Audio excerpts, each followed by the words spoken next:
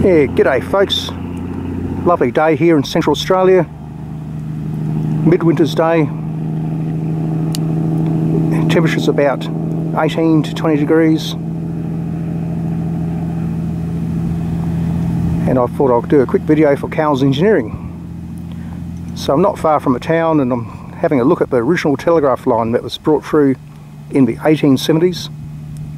This line was run from Britain to Australia, and it was picked up at Darwin, ran through Central Australia down to Adelaide, and the original poles were wooden, then they were later replaced with the metal Oppenheimer pole. So there's one down there, and I'll just turn around, I've got another one here. I've just come across these remnant poles just recently, so I thought we'd have a quick look at them.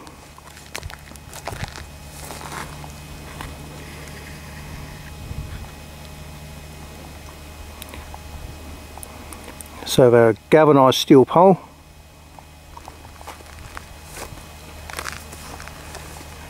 Telescopic, so they were able to be carried by camels, and then on site they were extended and the poles clamped. And here's one of the clamping points here. We'll go up and have a look at the rest of it.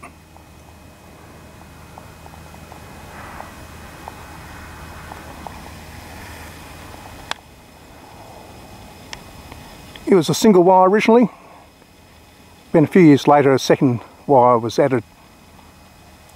On this particular pole the insulators have long been smashed, but we'll go and look for another pole and it should have an insulator hopefully.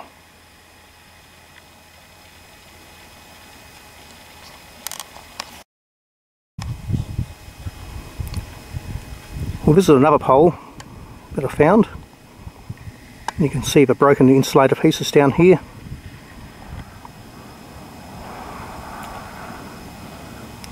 There's a cast iron support plate. You can read the writing on this one, which is good.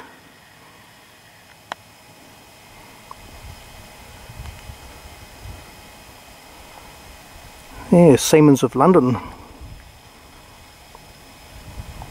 Pretty good.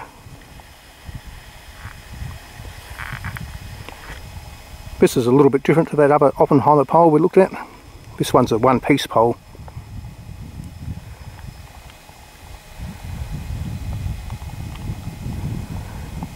Most likely a later replacement. The original wire was galvanized steel wire, heavy duty, and I think that's a piece that's been thrown up here.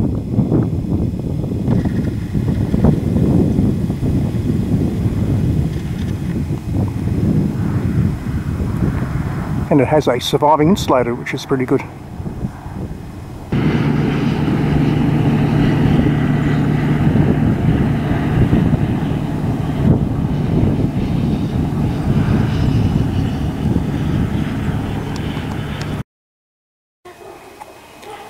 Yeah, this is my collection of insulators, mostly telephone and some power types.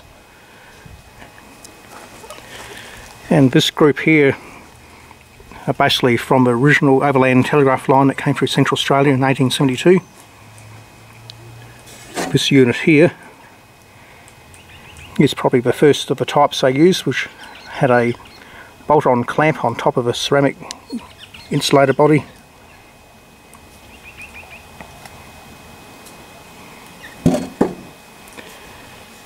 Then they probably used this type here, which is the ceramic job.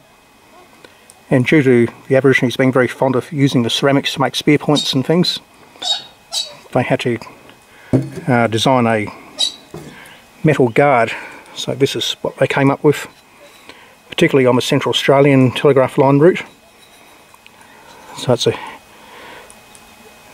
steel cap, heavily galvanized,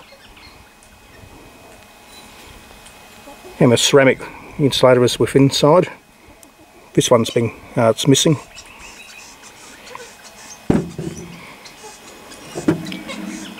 This is one I found out bush, would have been off the original wooden line. It's got the wooden, the spike to go in the wood. And when the line probably fell over at some stage. The insulator got broken when it hit the ground and was replaced, and this part was discarded.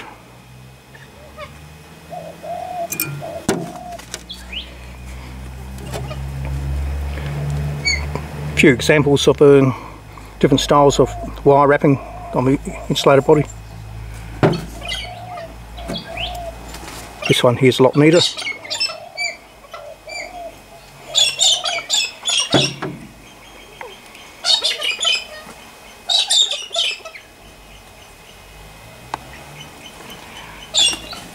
Typical Australian type of insulator. Come out with all sorts of colours, probably made from recycled glass, I'd imagine. So you get nice colour variations.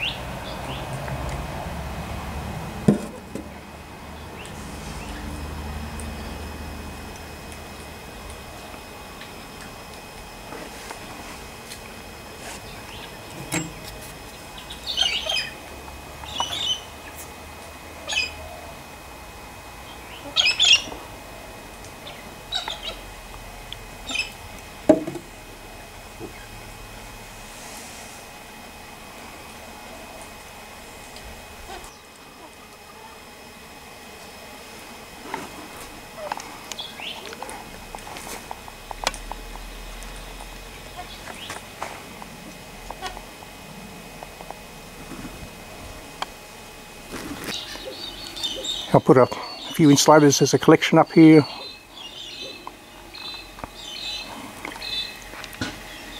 Just different types of ceramics and glass ones I've come across over years.